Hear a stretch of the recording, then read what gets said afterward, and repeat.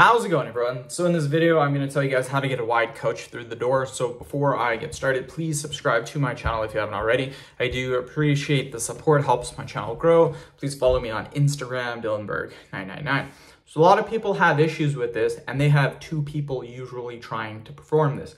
I just did this, just me. So if you're by yourself, you have no one to help you, this can be done literally by yourself. You don't need anyone, even though having another person makes this 10 times easier. So I move a lot, you guys. I've moved probably 8 times in the last 9 years. 3 were apartments, 6 houses. So pretty well sell my house every year or two.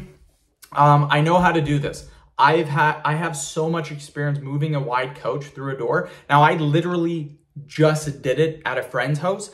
The main thing that you guys need to know through moving a wide couch through the door is that it's usually at its smallest when it's vertical. So literally every single time I am moving these couches, I usually always have to go vertical. So if you're trying to get the couch through the door and you just have it normally like horizontally and it's not vertical, the minute you put a vertical, it's probably very, very easy to get it through the door. Here's the thing.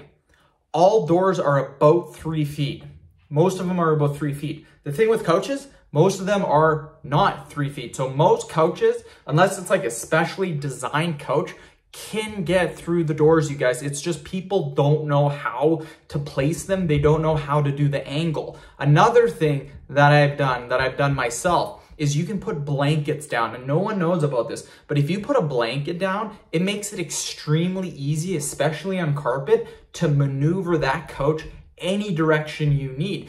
Now, what some people will do is they'll have the couch vertical, but they'll have people holding on to it. This does work, but in my opinion, it's much easier, even if you have 2 people, to have one person kind of steady the couch and have the other person kind of moving it with the blanket. So try to use a blanket if you can. It makes moving so much easier.